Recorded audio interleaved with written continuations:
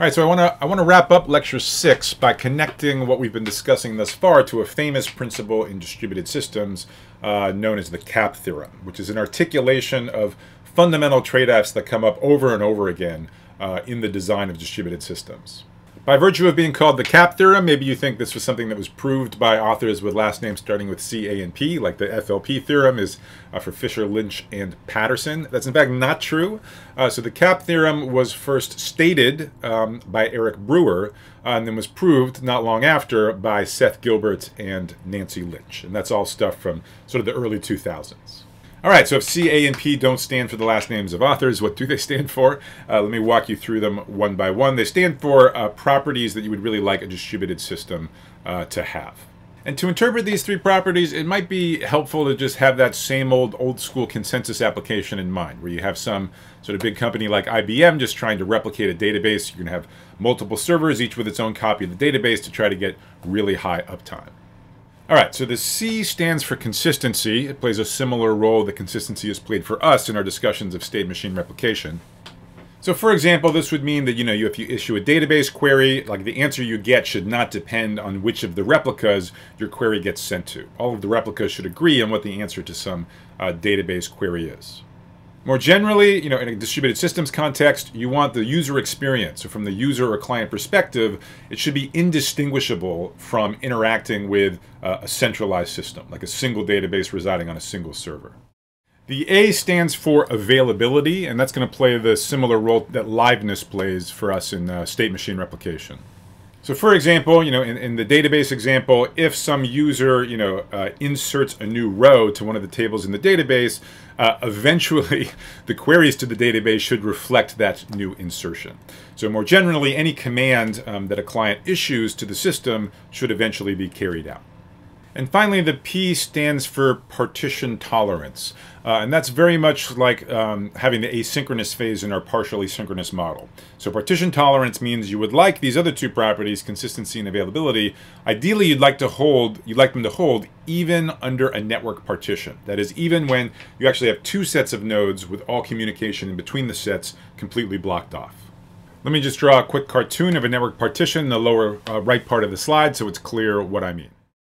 So the assumption is you have two sets of nodes, A and B. Maybe A is like 90% of the nodes and B is 10% of the nodes that have been cut off.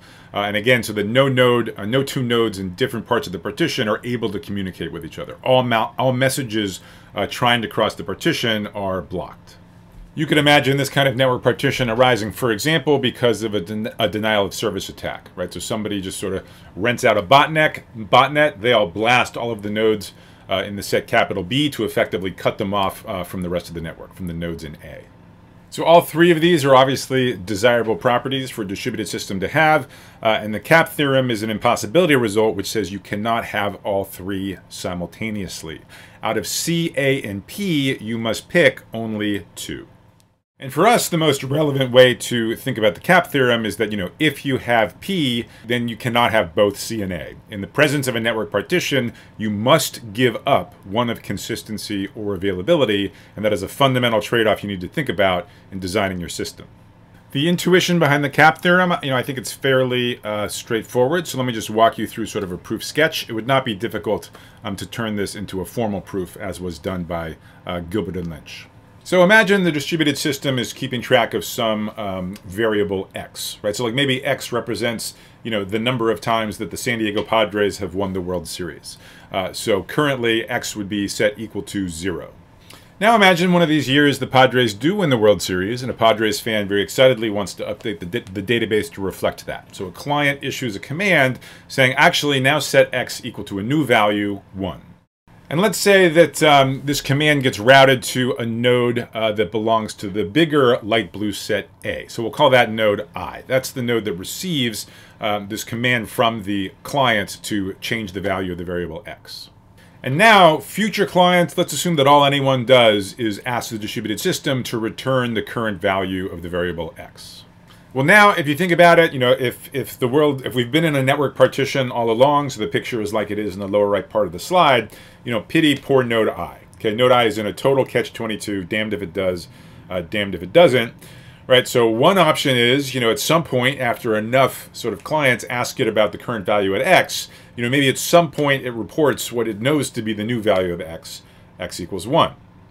Then, of course, the problem is going to be a consistency violation, right? So because during this network partition, all communication is blocked between nodes of A and nodes of B, and because only this node I was informed about this update setting X equal to 1, all of the nodes in B are unaware of it. So if you asked a node in B, what's the value of X, they would say 0. So if I ever says 1, that violates consistency. The alternative, of course, is that node I just very stubbornly always answers 0, never acknowledging the update command it received. That, of course, would be a violation of availability. A client issued a command to update a value, and it's never going to happen. So this argument may strike you as a bit trivial, and to be honest, it kind of is, but that doesn't change the fact that the CAP theorem's kind of a super helpful articulation of the fundamental trade-offs that come up in system design, and sort of really clarifies what design decisions it is you need to be making. So for example, the CAP theorem makes it clear that you should stare at your application and decide whether or not you want to worry about network partitions. If you're running something sort of at the internet scale, probably you do want to worry about network partitions. If you're just running sort of like a small private internal network in your company, maybe you're not so concerned about network partitions. And the CAP theorem says that in the latter case, okay, if you don't actually expect network partitions, then you have no excuse to fail to provide either consistency or availability. If you don't have to deal with P, you really should be responsible for providing both C and A, both consistency and availability. This is very much how, when we talked about the synchronous model, we insisted on consensus protocols that had both kind of safety and liveness properties. On the other hand, if in your application you really do want to worry about network partitions, like this is something you're running kind of at a global scale, well then the CAP theorem makes it very clear you need to stare at your application and decide which would hurt more, giving up on consistency or giving up on availability, right? And different applications are going to be making different trade-offs on this curve. So for example, traditional databases have prioritized consistency over availability. So under a network partition, they would just kind of, basically stop operating, but they'd never be inconsistent. Things like NoSQL databases makes the opposite choice. They want to always be available, at the cost that, sometimes sort of different parts of the distributed system will have slightly different views of the world. So for example, you could imagine, something like Google, they would probably be much more interested in availability than consistency, right? Like, suppose two people on different parts of the globe issue the same search query at the same time and get slightly different results, okay? Because the local copies aren't 100% in sync. Like, who cares, right? No harm, no foul. Presumably both got useful sets of search results. Everybody's happy. On the other hand, if you had a violation of availability, right, if you typed in a search query and just it hung for 30 seconds, the end user would be not so happy. That would actually be a pretty major fail. On the other hand, you can imagine how an institution like, I don't know, say like a bank, would be much more interested in consistency than in availability, right? So for a bank, kind of the epic fail would be a kind of, different branches of the bank actually had different views of what your account balance was, right? That's the situation that has to be avoided at all costs. Meaning if there's a network partition, it has to give up on availability, and it's just going to be the case that customers won't be able to do certain transactions for some period of time. Definitely not ideal, okay? But for probably from a bank's perspective, much more palatable, than actually giving away free money that didn't exist in the account due to a mistake in consistency. So ultimately, that's the takeaway from the CAP theorem. So step one, decide whether or not network partitions are important for your application. If they're not, then you should demand both consistency and availability. If you are worried about network partitions, know that you have to choose between C and A and make a smart decision based on your application of which one you want to keep. All right, so to wrap up lecture 6, let me answer a question you may have, which is, what's sort of the difference between these two famous results we've discussed? The FLP impossibility result concerning Byzantine agreement in the asynchronous setting and this CAP theorem that we just discussed. After all, they seem to have pretty similar takeaways, right? They basically both say that when you're under attack, which, in FLP meant you're in the asynchronous model. In the CAP theorem, it meant there's a network partition. But in any case, when you're under attack, you can't have both safety and liveness. Where again, in the CAP theorem, liveness corresponds to availability. So either way, these results seem to be saying, in the event of an attack, choose which one you want to favor. Favor safety or favor liveness. Okay, so very similar takeaways, both from the FLP impossibility result and from the CAP theorem. Oddly, you don't usually see both of these results covered in the same university course. Okay, so the FLP theorem sort of shows up in distributed computing courses that have a fairly strong theoretical bent. The CAP theorem shows up in sort of more systemsy type courses, but obviously they are closely related, at least conceptually, saying very similar things. So given that, something you might be finding mysterious, like you might be thinking, for the same conclusion, it sure seems like we had to work a lot harder for one of these than the other. Right? The FLP impossibility result, the proof consumed most of lectures 4 and 5, whereas the sort of proof sketch of the CAP theorem, that occupied what? Like one little corner of one slide. So I want to wrap up lecture 6 just by sort of explaining why it is FLP required so much more work to prove than the CAP theorem. In effect, it's going to be because the adversary is weaker, and so that makes any impossibility result, both sort of more impressive and harder to prove. So let's just sort of compare and contrast the main features, the main assumptions in each of the two settings. Now, first of all, for the FLP impossibility result, we made a big deal about how the adversary controlling message delivery is very powerful, largely unconstrained. But I also made a big deal of the fact that there was actually one constraint on message delivery, which is every message is eventually delivered. Whereas the argument in the CAP theorem does not respect this requirement. So in the CAP theorem, when we talk about a network partition, we mean a network partition that is permanent. So I put this distinction first, and this really is sort of the biggest distinction. This is the biggest reason why the FLP impossibility result is quite a bit harder to prove than the CAP theorem. If you remember the proof of FLP, you might even remember we had that notorious lemma 2, right? So we had lemma 1, which gave us an ambiguous configuration to start in, and then repeated applications of lemma 2 extended the sequence of ambiguous configurations. And remember we had this clunky version of lemma 2, which included like a target message that had to eventually be delivered at the end of that part of the sequence. And the whole reason we did that is so that we could meet this constraint, so that we could make sure that every message is eventually delivered and there's no starvation.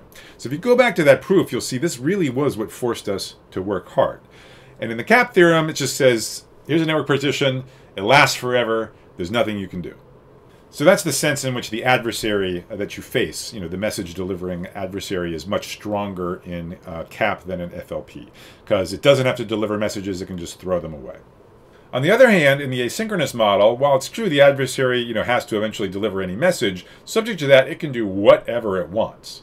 So certainly one option for the adversary on the FLP side is to do a network partition. Can't last forever, but if it wanted, it could do a very, very long network partition.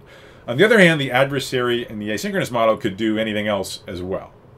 But, in hindsight, this distinction is not so important. It really does seem like network partitions is the good kind of canonical attack that an adversary might carry out. So really the big difference between the adversaries is in this first row, having infinite message delays versus finite, if unbounded, message delays. Now, going back to the CAP theorem setting, if you think about it, not only is that argument more straightforward, but you don't even need faulty nodes, right? You do have this adversary controlling message delivery, but each of the nodes running the protocol could be honest, and the CAP theorem still applies. The FLP impossibility result, on the other hand, really does assume that there is faulty nodes. Okay, granted, only one faulty node, but still one is more than 0. And if you think about it, this is not an accident. The FLP impossibility result is just not going to be true with little f equal to 0. You can, in fact, solve Byzantine agreements, even in the asynchronous model, when little f equals 0. What would that solution look like? Well, just have every node broadcast its private input to all of its n-1 colleagues. Right? Because little f equals 0, we're not worried about any nodes lying about their private inputs.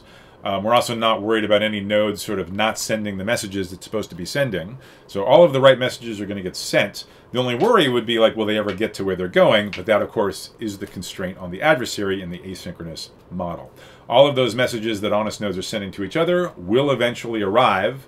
Once everybody has all of their messages, everybody has exactly the same data at that point. Everybody knows what all of the private inputs were, and then all of the nodes are going to wind up making the same decision. For example, taking majority vote amongst the private inputs.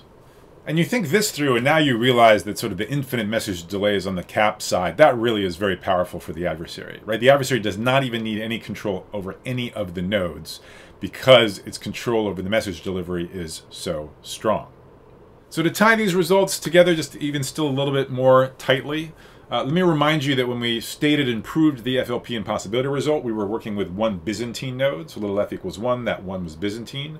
But I mentioned that you can tweak the proof a little bit so that it holds even with the most benign type of faulty node, a crash fault.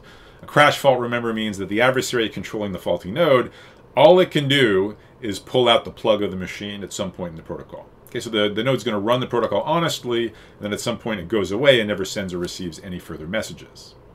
And if you think about it, a crash fault does at least a little bit resemble kind of infinite message delays, right? Because, like, you know, maybe the machine was about to send out a bunch of messages honestly following the protocol and then suddenly crashed. Well, that's kind of as if the messages it was about to send are delayed for an infinite period of time, right? Because the crash is permanent and never comes back online. So in my opinion, really kind of the way to think about the FLP proof, really the essence of the argument, is they show that a single crash fault already captures enough of the power of infinite message delays, of dropped messages, to trigger the same conclusion that we have in the CAP theorem. You know, namely that when you're under attack, you must choose between safety and liveness. Okay, that concludes lecture 6, where we introduce the partially synchronous model, maybe the most important model for the discussion of blockchain protocols. We showed the fundamental limitations of what you can hope to achieve in the partially synchronous model, and in particular we learned, you know, where is this magical 33% you always see in kind of various protocol white papers, where does it come from? We learned where it comes from. And then we related that to the lessons of the CAP theorem. So the next order of business is to prove a matching positive result. So to show that there actually do exist protocols that, as long as less than a third of the nodes are Byzantine, do actually kind of solve consensus, like Byzantine agreement or state machine replication, in the partially synchronous model. Now, there's been solutions to that problem, you know, all the way back to the 1980s when partial synchrony was first introduced. But we're going to prove the positive result in lecture 7 using an actual real blockchain protocol, known as the Tendermint protocol, which, for example, is the basis of blockchains you might have heard of like Cosmos and Terra. So that's coming up in lecture 7. I'll see you there for Tendermints.